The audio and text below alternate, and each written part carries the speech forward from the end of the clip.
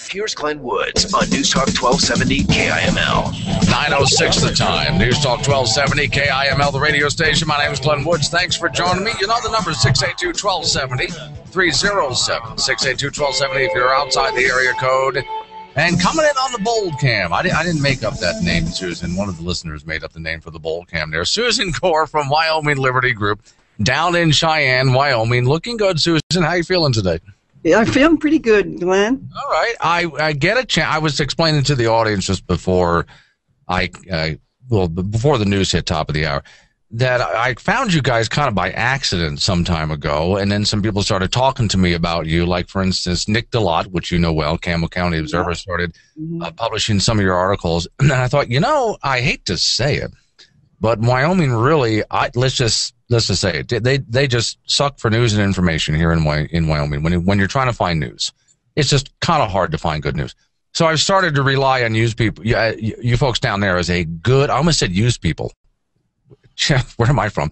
As a good source of information and opinion as well. And if people go to my regional page, you'll find a lot of articles from Wyoming Liberty Group. You are the founder. What made you? Yeah, and it's not only news, it's we're a think tank, Glenn. Yeah. So thinking is harder than you'd imagine. Wait, that sounds like an insult.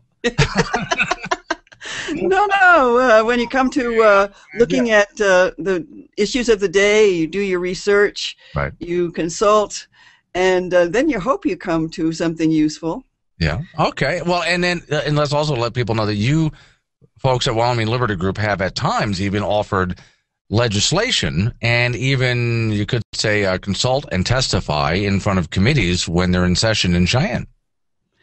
Well, the legislature is short on staff, and so if we are asked to do something, we're very glad to do support. And if we have done some research on an important topic, we're there testifying. Yes. Yeah. Okay. And some of the people that you have on your staff, where have you pulled them from? And it has to be somebody who wants to live in Wyoming. Well, that's the first part of it, but then also you have to have a certain kind of a philosophical qualification. Would I be right in saying that would be libertarian or libertarian-ish? Well, we're nonpartisan. We draw from libertarian and conservative orientation, but we have something in common with more liberal people in terms of transparency, right, or juvenile justice, those kinds of issues. So we're really broad public interest. Okay. And the reason I started this was because I wanted to live in a place where I had a better quality of life. Right. I didn't want to see us overwhelmed by too much government, too many regulations, a loss of our culture.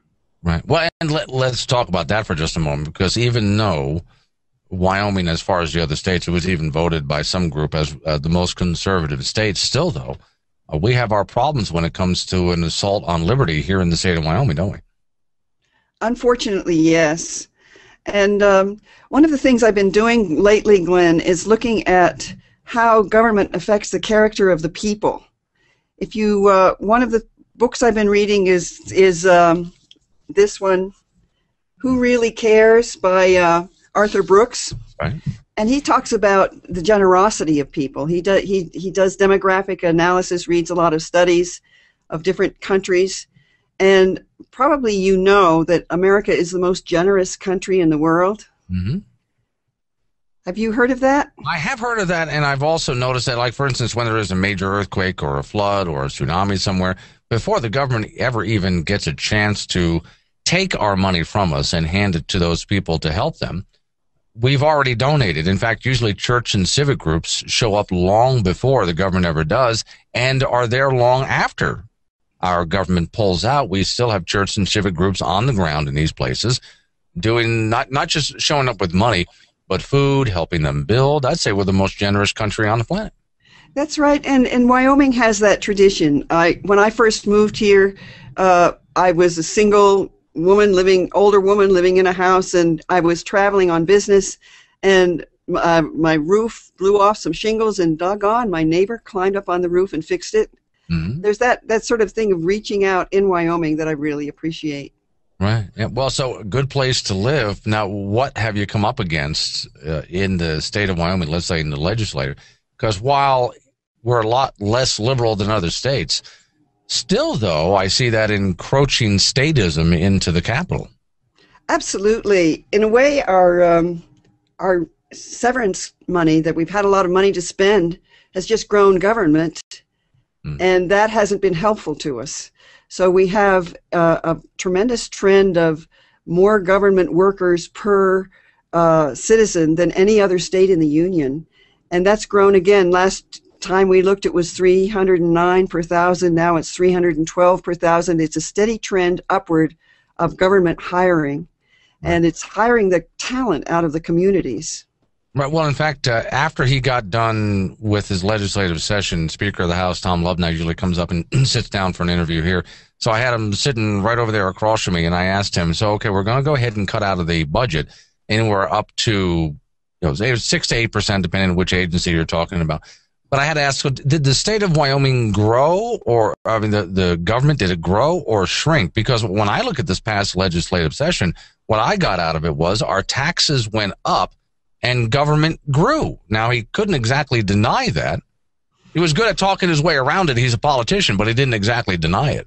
Well, you can't deny the figures. Yeah. And when they say it's not growing as fast, it's still growing.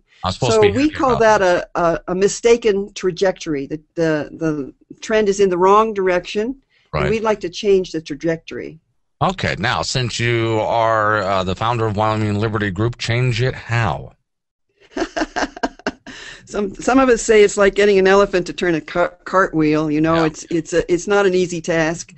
But Amy Edmonds and Sven Larson are doing some transparency work on the budget.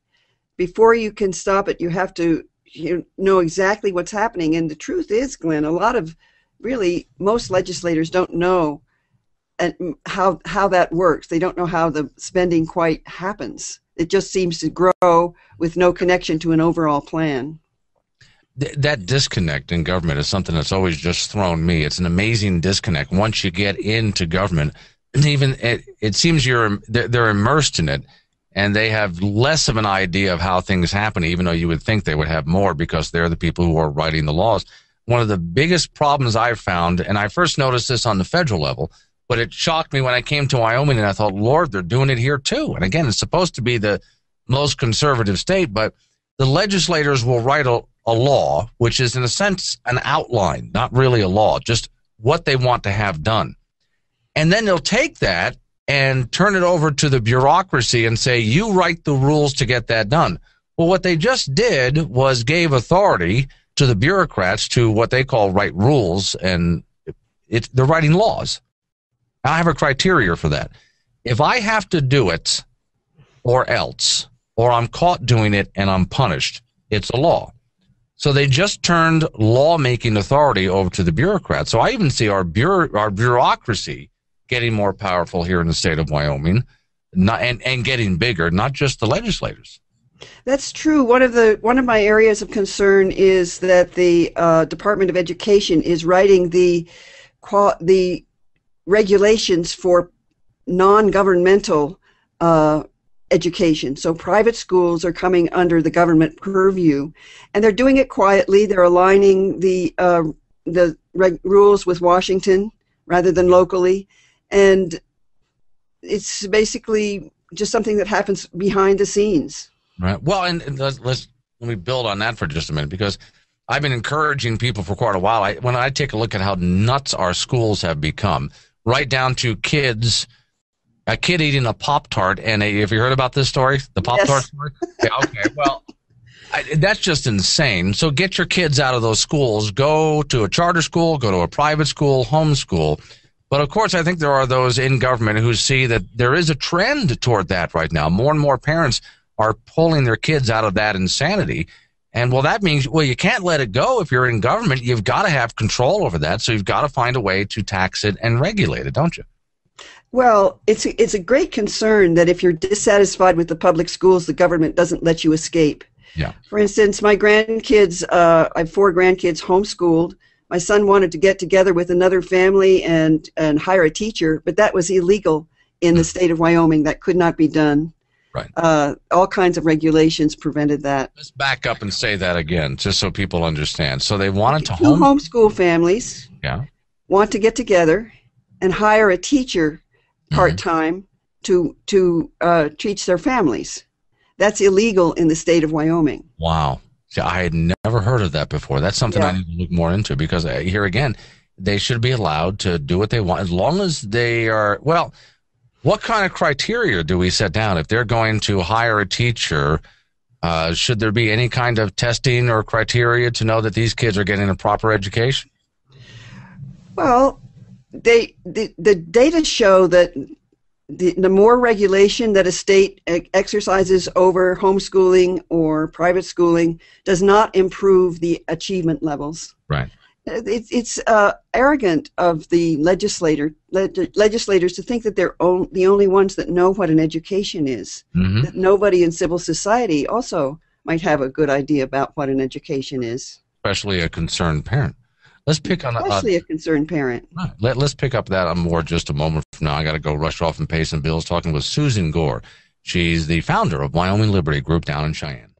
9:19 is the time. News Talk 1270 KIML's the radio station. My name is Glenn Woods. Thanks for joining me on the Bold Cam. Susan Gore, who's the founder of Wyoming Liberty Group, who started the group all by her lonesome self, but beautiful offices, by the way. I had a chance to go down and visit them just a little while ago, and I like the way you set that up. Coming in with some phone calls right now, Susan. This is Glenn. Who's on the phone? Yeah, Glenn. Hey, this is Brad. Yes, sir. Right now, I'm sitting here reveling in the fact that Susan's got to be my new hero. Yeah.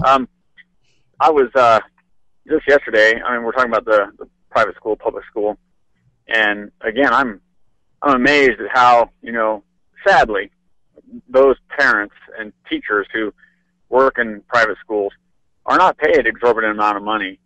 And I see that as sacrifice. There is no quote unquote government input, which is good because you have the strings attached with the government, which is ridiculous. But I picked up a pack of kids yesterday in my limo. I have a side business and was doing a party, teenagers yesterday. Deplorable. I mean, the behavior, by and large, was I wanted to get back there and absolutely rock some skulls. Yeah. I'm like, you've got to be kidding me. You're 13 years old and you behave like this. I'm like, this is what our school is, assisting and pumping out. And then we came up on a bunch of joggers, right, and high schoolers, and one of them just popped his shorts, mooned my vehicle. And I was like, you know what? That's nice butt. Too bad it's on your shoulders. Yeah, I wish I had a paintball gun so I could have peppered it. Would have been fun anyway. But okay, so anyway, you're a private school advocate then. Oh, absolutely. All right. Thanks for calling in. I appreciate it. 682-1270, the phone number. I didn't see the part about the mooning and the peppering of the butt coming, Susan. I had no idea where that was coming from. But okay, let's get back to this real quick, because I am surprised, and I'm taking this not just from the school point of view, but from an overall point of view. Again, we're the most conservative state is what we're called.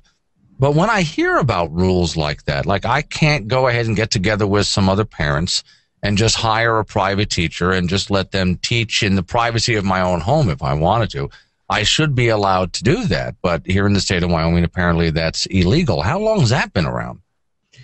For some time. I was looking at the rewrite that the Department of Education is coming up with, and it has things like required hours of the school, like compulsory attendance, how many hours you're required to attend. That I find onerous because kids, at least for the homeschoolers, they usually do their schoolwork in the morning, and then they are free to do other kinds of activities in the afternoons. Right. And the achievement levels are still there. So to keep kids captive in schools for the same amount of time is not a good idea. Right. This is Glenn, who's on the phone.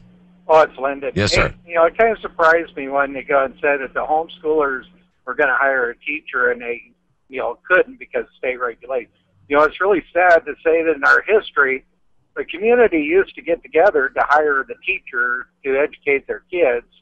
And without, and they're the ones that kept it local because the legislation, we didn't allow the legislation to get involved to take that away from us. But it sure shows us in how that when we start allowing legislation to change to supposedly be better, how it gets corrupted. Yeah, you're right. It's a slippery slope. Thanks for calling in, Lyndon. Well, and I part of what I look at is also not just homeschooling where they try to hire a teacher like that, but I take a look at some of the rules that come in with individuals. My sister homeschooled, so I know a little bit about this. The individuals homeschooling as well, but parents tend to get together with other parents who homeschool. Maybe not hire, but they form homeschool groups, and that's regulated as well. This is Glenn, who's on the phone. Hey, I missed part of that because I was on the phone, but yeah. I did homeschool for a while, and I didn't do it 15 years ago because I didn't have any kids then, but I believe homeschoolers were allowed to, at the time, under state law, also attend specific classes at public school facilities like for track or for shop or for something like that, or astronomy, something, that would be really hard to do homeschool-wise. Right. And I believe the local school board or the schools here were very reluctant and, in fact, antagonistic towards homeschooling parents, and were saying, well, we're not going to allow you on our premises because you're not enrolled in the school. And I believe a judgment was handed down, and I'm really blurry on the details here, but I believe a judgment was handed down, and they said you cannot bar children that are citizens from taking specific classes at the school, at a publicly funded school, under state law. Now, does anybody know if that's still the case, or has that changed? Susan, do you know? I can speak to it a bit. We have also lived in Iowa and had homeschooling there. I have a lot of grandkids, and they are very cooperative. The public schools cooperate very beautifully with the homeschoolers for if there's a science lab or a sport or a band or a drama presentation. They all cooperate, and the kids can come in. When our kids went to the local public school, because kids who are homeschooled kind of like to see what's happening in those buildings, they were told they couldn't visit the classrooms, that they were not welcome. There's just a few minutes left, and there's so much to cover. We got off on the schooling issue because you kind of threw me for a loop with that one there. But Wyoming Liberty Group covers a range of topics. We got a lottery was just signed in, Susan. That's going to be a whole lot of fun. Well, a lottery is sort of a sneaky tax. Yeah. Somehow the government's going to make money by getting people to game, and of course it's right. The people who play are usually the people who can least afford it. It's right. Not a good idea. Okay, that, and of course we have, there's a whole list of problems, and I'm running short on time here. People find your website where? How do they get to your website? www.wyliberty.com. We'd love to have you visit our website. Okay. Now, if you're ever down in Cheyenne, you guys host some events once in a while. I do know that, right? Well, we love it if people just stop by our offices. We're across the street from the jail, but we prefer to say we're down from the Civic Center on the corner of, we're on Thome Street. Yeah. So we'd love people to drop by. We also have the first Tuesday of every month, we have a Liberty Forum, and we love in the evening. So we love people to come to that. There's articles to read on your website. There's YouTube videos as well. So there's a whole bunch of information there to keep informed in what's happening here in the state of Wyoming. I've been referring people your way because as people call me for information, I find that one of the easiest things to do when I'm a bit overwhelmed is here's the Wyoming Liberty Group website. They wrote an article about that. Here you guys go. So we love to have people come and check us out. All right. And what's the address again? Email address? www.wyliberty.com. wyliberty.com. All right. Thank you, Susan. Good to see you again. Thank you, Glenn.